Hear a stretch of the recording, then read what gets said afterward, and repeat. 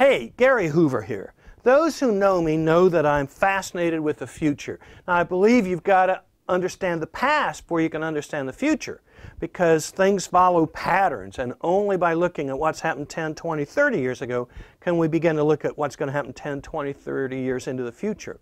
And I also believe that a key thing is studying demography and trends in the population. Peter Drucker said something like, the future that matters is the future that's already here. And he meant demographics, because we know how many 60-year-olds will live here in 30 years pretty accurately, because they're 30-year-olds today.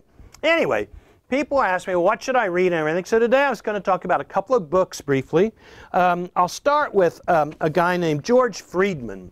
He is based here in Austin, Texas, and runs a company called Stratfor, S-T-R-A-T-F-O-R. And he wrote a book a year or so ago called The Next 100 Years. And more recently, he's written a book called The Next Decade. I suggest you read The Next 100 Years first and get that big picture, and then if you want, look at what I'd call the short-term future, just the next 10 years. But Mr. Friedman is one of the most insightful and interesting and provocative observers of the world that I know. And you'll see him on talk television and on radio programs and so on, or hear him. He thinks hard about the future, and he looks at different scenarios. What could happen? Well, it might go this way, it might go that way. If that happens, then what? It's very speculative. There aren't a lot of his projections that are going to come true. I mean, just because he's so speculative. But that makes it fun. And it doesn't mean he's wrong. His guess is still maybe better than anybody else you study. But when he goes out 100 years, he's really going out on a limb. This book, The Next 100 Years, is one of the best books you could read just to get you started thinking about the future and thinking longer term, which I think is really important, especially if you're an entrepreneur and want to think like an entrepreneur. The other book I'd mention, which in some ways is more concrete, because he's only looking 40 years in the future, and he's really focused on demographics and on things that are already underway, and that's The Next 100 Million, America in 2050, by Joel Kotkin, K-O-T-K-I-N.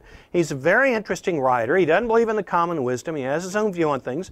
I'd say he's a lot more optimistic than a lot of people are, but I believe if you really study the data and you study the history, there's reason to be optimistic. But he's really looking at the trends that are already underway. The increased number of Hispanic people in America. Already it's about every 7th American is of Hispanic origin or descent or ethnicity. And that's going to go way, way up over the next 40 years. That's a done deal. Doesn't matter really what happens with immigration. The U.S. Over the next 40 years will add something like 74 million Hispanic people, according to the Census Bureau. So that's kind of a done deal. And he talks about these things. He talks about cities of the future. What cities that we can really learn the most from, and ones that maybe we can learn less. And I tell you, it's not what you may be reading other places. He's a wonderfully provocative thinker.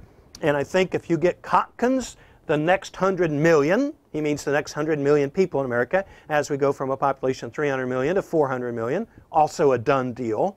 Don't be crying about it. She's happening.